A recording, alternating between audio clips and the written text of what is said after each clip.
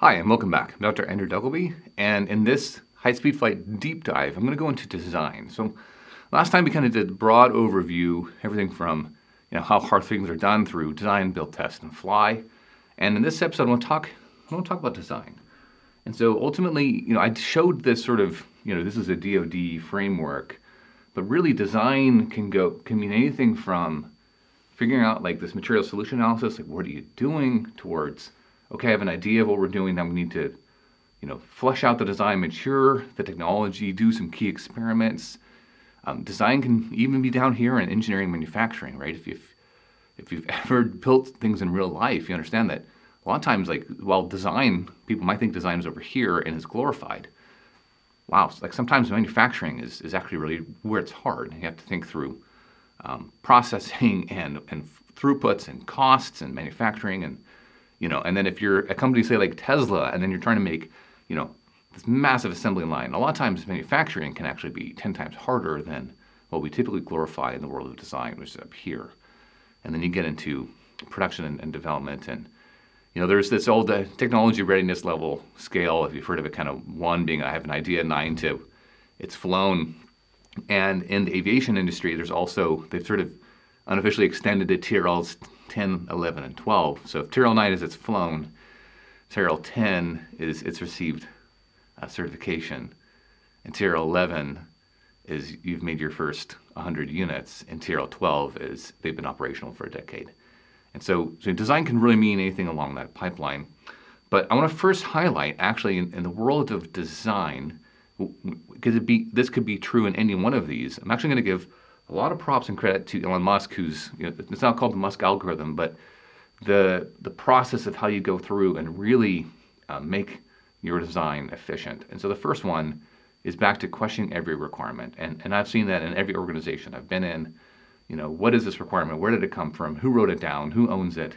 Because it could be the person wrote it down wrong. It could be the person that wrote it down is left 3 years ago. It could be they wrote it down in one place and now it's actually stored here in a different place. So that one's an absolute, it can completely kill your time and really delay a process, right? And then speaking about process, the step 2 is delete anything you can, anything that's not necessary to achieve it. If you can delete a part or a process, go for it. And if you've heard Elon Musk talk about it, he'll talk about like, it's easy to add things back in. So you should be stripping things away as fast as possible. And if you realize you really, really needed it, then it's easy to add it back in. Okay? Then it's simplify and optimize. Honestly, when we talk about what really drives timelines, a lot of times it's rework, it's dumb work, and it's stupid work. So stupid work would be, I would kind of reframe that as a stupid requirement. Rework is something that is so complicated over here that you have to do it again. It's first time quality is brutal. So there's nothing more brutal if, say, you're welding and you weld it all up, you get inspected, there's a crack, you got to grind it all out. And so that would be rework. It can be just absolutely painful. And so, if you can simplify what you're doing, then optimize it. And the second part of that simplification is oftentimes, give engineers, listen to your gut a little bit here. Like that, a lot of times we want to talk about STEM as being, very logical, very deterministic. And the answer is, a lot of times, what you came up with in the first 2 hours is right. But then you spend 2 days, going over it again or double checking yourself or being a little bit insecure. And so, honestly, simpler is always better. And trust that initial design way more than you give yourself credit for. And let it see the light of day. Get it in front of others. Write your bad ideas down. That's one of the things we say here at Venus. Write your bad idea down. So it can either be completely squashed quickly and you're done with it, or someone can see that and modify it, and the next thing you know, you've actually got a great idea. And then you want to accelerate your cycle time, whether that's throughput of your product, or throughput of your testing, or throughput of your test flight schedule, whatever it is. And then step 5 is automate. And I really guide you over to Elon Musk. He's got a bunch of good interviews where he's talked through this. This truly encapsulates, what we sort of in new aerospace, if you will, have spent learning over the last couple of decades. Okay, and so I'm going to really highlight at the front end. And then, honestly, later this week, I'm going to release a couple, I guess we'll call them like deeper dives, really into the aerodynamic side of what we're doing. And so they'll be pretty heavy. So that'll be for, engineers who are really, really curious. And then I'll have sort of 3 small episodes on that. And then I'll have 4 small episodes on the detonation ramjet, sort of really down in the weeds. So, not necessarily for general public consumption, but if you're technical enough, you want to follow along, we'll release that and dig in. So I'm just going to finish here at sort of that top level, because ultimately I've observed too that many engineers, you become an engineer and you're trained up in a certain discipline. Maybe it's propulsion, maybe it's avionics, structures. And it takes a while in your career before you start seeing the full picture. And honestly, that really can hurt design cycle timeline if you don't have that full appreciation of where it goes. So, it's called system engineering, and system engineering has a very bad rap out in the world. The answer is it's just, how does everything fit together? And in a later episode, we'll actually talk about the kind of the business side of things, where you're building things for a business, so you have to frame it from a cost point of view. But just sticking here at the sort of systems engineering point of view, you might look at a system, an aircraft that has a weight. This is really simple. And the weight of that aircraft would be the weight of all the structure. That would be wings and frames, plus the weight of any of the systems involved. The bathrooms to pumps to, you name it, avionics, to the weight of the engine, the weight of the payload, payload being humans or whatever it is, and then we'll put weight of the, say, the fuel, or propellant if you're, generically, all the liquid juice you're carrying around with you. So step 2 is just dividing by weight, and then I'm going to rearrange this. I meant to put this a little bit backwards. So we're going to combine and call this fraction C1, and that's to represent sort of all of the vehicle level structures and systems all into one. I'm going to put the payload here. So P is now a payload fraction in terms of percent of total weight. And 1 plus C2. Well, the C2, where does that come from? Well, every payload takes a certain amount to hold. So if you're a human in aircraft, yes, generically a human is 150 pounds with 50 pounds of baggage. I get it. That's a 200-pound payload, but that human needs a chair to sit in. They do need a bathroom to use. They need drinks. Oh, by the way, they need oxygen. So how are you, bringing in the air? How are you filtering the air? Things like that. So that would be, and you're an aircraft, you're up at altitude, you've got to keep it a human, warm when you're up in the altitude. And all of us hate sweating when we're sitting on the ground, so you've got to have some sort of air conditioning system on the ground. So that would be all of that sort of extra weight needed to hold that payload. Right?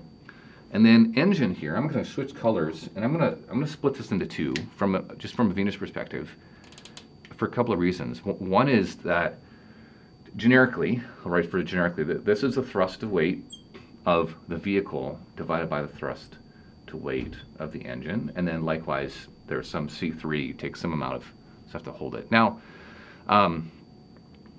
thrust to weight of, say, a jet engine might be 7. Thrust to weight of a rocket might be, 50 to 70. And so, it can change quite a bit. And if you're trying to go, say, supersonic, the thrust to weight, you might need something that is greater than 1. And so, the weight size, if you're trying to do this whole thing with a jet engine, be able to go through the speed of sound, it actually turns into be a pretty massive system. It could be a 15% mass system. Now, I'm going to relate that back to what Venus is doing, because we have the detonation ramjet. So I'm going to sort of highlight a second one here, thrust to weight over thrust to weight of the engine. And I'm going to highlight that this is the cruise engine, 1 plus C3. And so this might be the boost engine. And so for us, we are going to have that, high efficiently rocket engine here with really good acceleration. And then at cruise, honestly, all we're going to need at cruise, well, what's the thrust needed at cruise? Well, that's actually drag. And then what's the weight at cruise? Well, that's lift. So this top term would actually, at the cruise condition, would turn into a drag over lift term. And then this is still thrust weight of that engine. So this might be okay for that ramjet to have a thrust weight of, say, 7, because the lift to drag, lift to drag might be 5, so drag to lift is 1/5. So that the total weight of this system, if it's sort of just a ramjet for cruise, is a lot better. Okay? And then the last one here is then the fuel.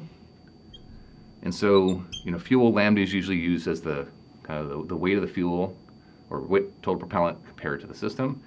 But like everything else, it picks up this factor of how much it takes to hold that fuel. Now, this one really, really, really bugs me because there's this thing called the wet wing in aviation. It was this massive innovation.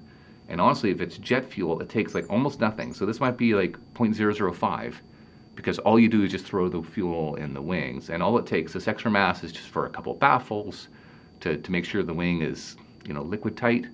And that's it. That was really a massive innovation.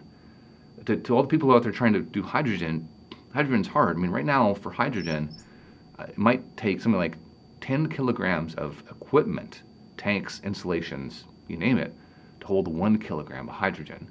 So hydrogen, this could be 10.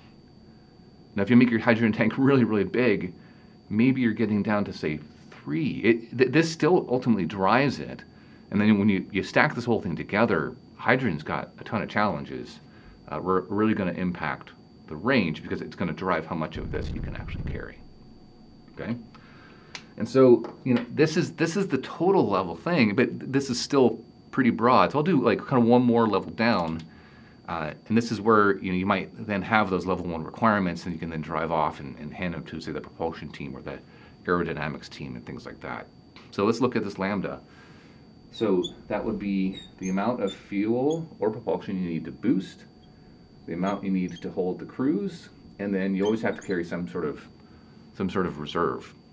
And so if you listened to the deep dive back in episode 1, we went through the rocket equation. This would come from the rocket equation. This would be, delta V is equal to ISPEG, and then you'd have natural log 1/1 minus lambda boost, and then this gets a penalty based on the thrust to weight and the lift to drag the system. Okay? Your lambda C is going to come from the range equation, and so we'll write that one down just below, where the range equation would be sort of the heating value over G of your fuel times the propulsion efficiency, lift to drag the system, the natural log, and this is going to pick up, where you left off with, and then you get to your cruise condition. And so, and then if you're then sort of the aerodynamicist, I'll just write this one in green. I have lift to drag in a couple different places now, and just know that your drag terms is going to be some amount of drag due to lift. Right? Every time you sort of increase your angle of attack, you have induced drag due to lift. You're going to have drag due to friction. So that would be the boundary layers developing. It's more friction if you switch over to turbulent. And then if you're supersonic, you're going to have a drag due to wave drag. And this is true, by the way, if you're like getting close to the speed of sound, it would be transonic drag. That portions of your vehicle are starting to go over the speed of sound. And so this is really that highest level. And so, if you're really interested in digging in a little bit more, like I said, we're going to release this week, kind of 3 really detailed episodes into sort of the aerodynamic side of this at the vehicle level, and then 4 episodes sort of on the propulsion side here, kind of the detonation ramjet, if you want to follow along. Otherwise, the next deep dive you'll get to hear from more of the team, kind of on the build side and then the test side and the flight side. So we'll see you next time. Thanks.